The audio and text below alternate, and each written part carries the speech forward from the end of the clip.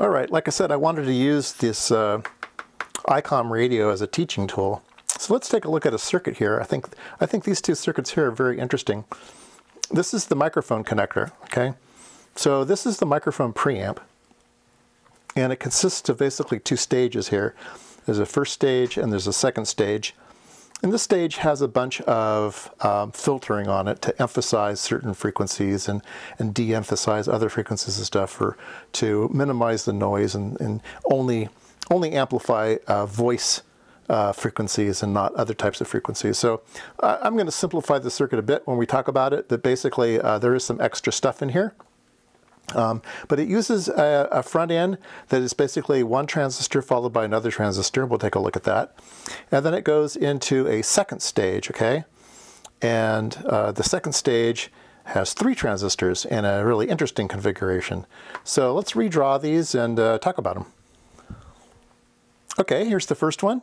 It has DC biasing. We've talked about DC biasing to make the transistor go to its happy place. And then it has AC coupling, so it's an AC path. There's DC biasing and then an AC path. We talked about that before. And so the first amplifier here is just a common emitter. And there's some, like I said, some biasing, but basically the AC just goes through here. And you can see there's a bit of a trick at the bottom here. There is a DC path, but there's also an AC path. And you can see that the AC path goes to a very small resistor. So it's a 270 ohm. And this is a 2.2K resistor. This is a 4.7K resistor. So the DC path is quite large in resistance, and the AC path is quite small. So it basically allows us to amplify more AC and not amplify the DC. So that's just a little trick they put in here. And then we have some current gain here. We go from this transistor pulling this transistor down. So this one is kind of an upside down emitter follower. And the data comes out data. The signal comes out, again, AC coupled. So AC coupled in, AC coupled out. And then we're going to run this through our gain, right? So this is our microphone gain. How much volume do we want the microphone to have? And so there's a potentiometer here, and we get to pick how much signal do we want to go to the next stage, okay? And the next stage, we'll say that a lot of times when you read schematics, there'll be multiple pages, and a lot of times they'll say, okay, there's this signal, we're going to call it A, and it'll appear somewhere else in the schematic. Look for the A in a circle, look for that, right? And so we're going to use that here. So the other interesting thing about this circuit is its voltage regulation, okay? So a lot of times you want to make sure that your voltage rail is very quiet. There's no noise on it.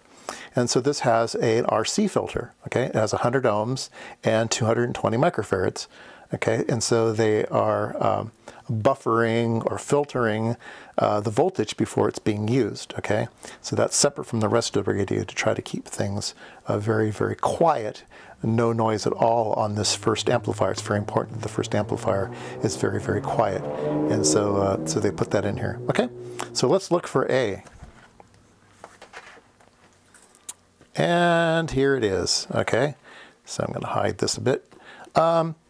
And so this is kind of interesting. Again, it's AC coupled, in and out, or biased here, just as we were before. But take a look at this. This is really interesting. And each time the collector resistors get bigger, okay?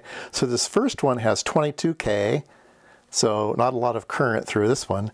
And then the current's heavier in this one, 2.2K. And then here it's only 470 ohms. So we have current multiplication as we go across here. This one's able to handle a little bit of current, and then this one's able to handle more current, and this one's able to handle even more current. And then we have the gain stage as it goes up and up and up. Now, you know, this one's going to have what's called beta, or some type of current gain, current in and current out. This one has current in and current out, current in, current out. And each one of those can be anywhere from, say 10 to 100, okay? Somewhere in that range. So you can kind of have a current gain of somewhere between 10 and 100, 10 and 100, 10 and 100, something like that. I don't know how this is designed, but those are typical beta values, all right? And so in this particular thing, each one of these transistors is going to give its gain, okay?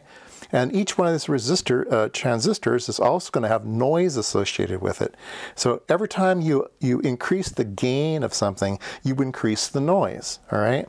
And you can just, like when you turn up the volume of radio, you're just turning up the signal and the noise, and it just gets noisier and noisier and noisier. So you want to make sure that you don't have much noise here because it's going to get amplified along the way. Well, not only is the noise that you have going to get amplified, but if this transistor has noise, then this transistor is going to amplify it. And if this transistor has noise, then this transistor is going to amplify these two transistors. And so it just gets worse and worse and worse. But luckily for us, there is a way to figure out, well, how much noise are we really going to get out of this? Is it really this times this times this, or maybe it's a different formula? And what we're going to talk about is something called noise factor. Sometimes you'll hear the term noise figure. Noise figure is just noise factor in dBs.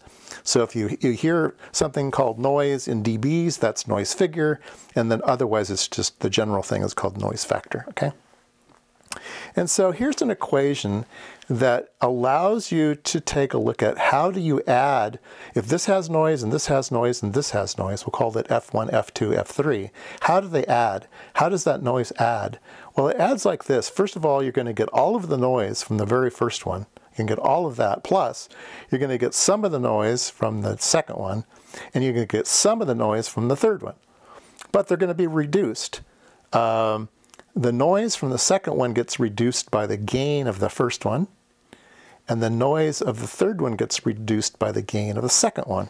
And so you can see that this is going to get smaller and smaller and smaller.